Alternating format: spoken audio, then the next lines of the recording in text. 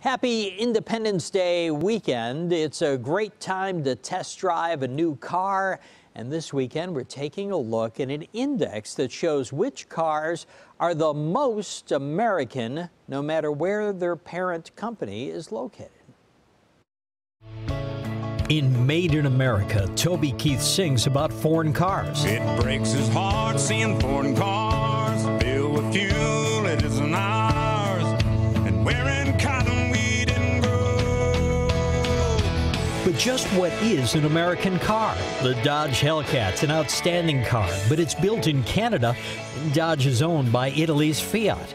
Cars.com is out with their American-made index. They look at where a car is assembled, domestic parts content, where the engine and transmission come from, and how many U.S. workers are employed relative to vehicle sales. Number 5 on the list is the Chevy Volt, built in Detroit. Number 4 is the Ford Taurus, built right here in Chicago. Honda's Ridgeline pickup truck is number 3, and the Honda Odyssey minivan comes in second.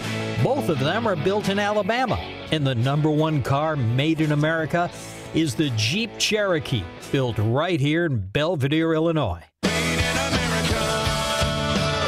It's a global economy, and I think we have to get used to that.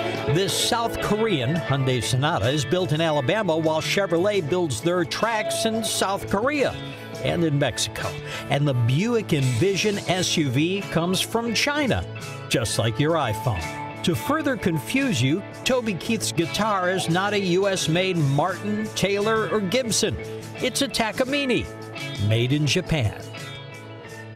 So I guess the message is it's probably best not to try to keep score. You can see the latest American-made index at Cars.com. You can read Kelsey May's great column there. They compile the list every year.